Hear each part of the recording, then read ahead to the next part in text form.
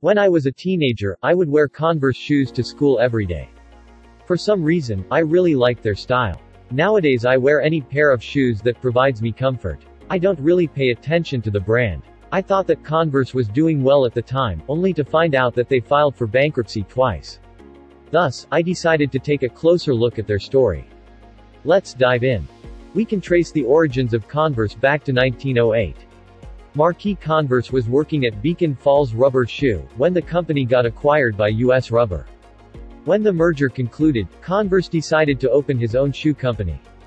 Armed with $250,000 and extensive experience in the space, he opened the Converse Rubber Company in Malden, Massachusetts. Since he knew the business model inside out, it did not take time for him to set up shop and expand quickly. After merely a year, he was employing 350 people who were churning out 4,000 pairs of boots and rubber daily. Converse gained traction with the introduction of the Converse Canvas All-Star in 1917, one of the first basketball shoes produced. Mind you, at the time, basketball was relatively new, having been created in 1891. Charles Taylor, a basketball player, became the first endorser of Converse. He joined Converse's sales force in 1921 and traveled the world to promote basketball and Converse shoes. However, Converse filed for bankruptcy in 1929, in the face of the Great Depression. From there, the company changed hands quite a few times. Mitchell Kaufman, the president of Hodgman Rubber, first stepped in to lead the company. After his unexpected death a year later, he was succeeded by Albert Weschler, who managed the company until 1933. Then, the company was bought by the Stone family, who stuck with the company long enough to make it a market leader. During the Great Depression, Converse had pivoted to providing special footwear and other equipment to the Army. At the end of World War II, Converse switched back to the consumer market, opened a new manufacturing plant and acquired two shoe companies. The company had opened three divisions: sporting goods, footwear and industrial. Its offerings expanded to include hockey pucks, teeth guards and other items. The company was then bought by Eltra Corporation in 1972. Eltra wasted no time in continuing the expansion by acquiring manufacturing plants and distribution centers in North Carolina. However, increased competition from foreign brands and increased overhead costs led the company to tone down its expansion. They sold some manufacturing and distribution centers to then be bought by Allied Corporation in 1979. During that time, Converse had established itself to be the leader in basketball footwear.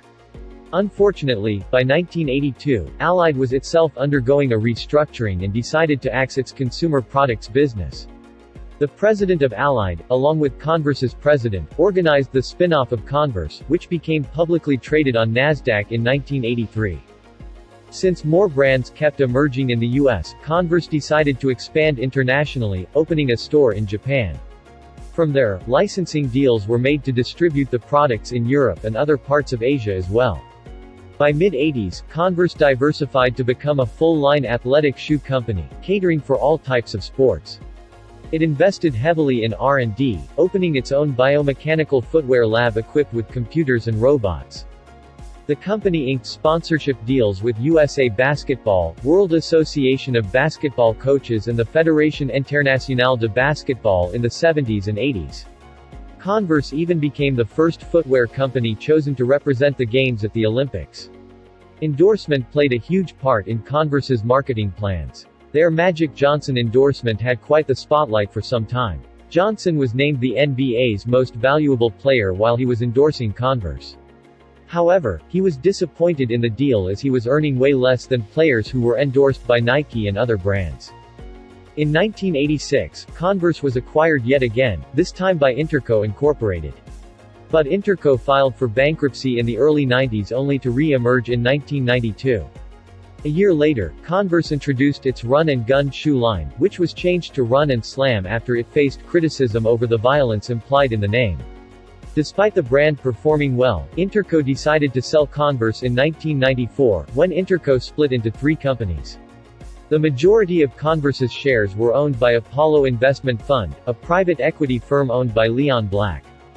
By 1995, Converse managed to become the first company to be named the official shoe of the NBA, obtaining the rights to use the NBA name and logo in its advertising campaigns. During the same year, Converse bought Apex One, a marketer of sports-related footwear and apparel.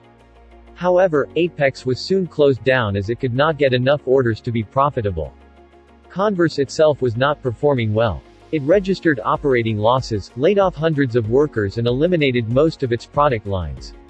Moreover, its raw basketball shoes were flawed and more than 400,000 pairs had to be recalled.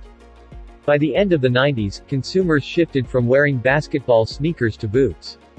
Converse was struggling to revitalize sales as it depended a lot on the basketball category.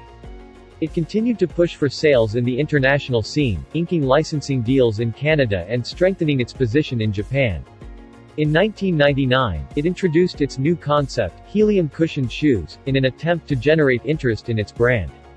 But by 2001, Converse filed for bankruptcy. It restructured its business in a way so that it could still operate. Its plan was to have third parties market and sell their products in the US, against which they will get licensing fees. Analysts believe that Converse was over-specializing their footwear to sports. Other brands such as Nike marketed their running shoes for the general population. Although Converse had its own R&D and released its unique shoes, it was quite behind in terms of fitting cushions and springs in their shoes. As revenues at Converse was slipping away, its endorsement strength took a hit. While Nike snapped up Michael Jordan, Converse was still stuck in their Chuck Taylor days. Converse was bought yet again in 2003 by Nike. And let me tell you, Nike made a behemoth out of it. At the time of acquisition, Converse's revenue was $205 million. Nowadays, it rakes in close to $2 billion.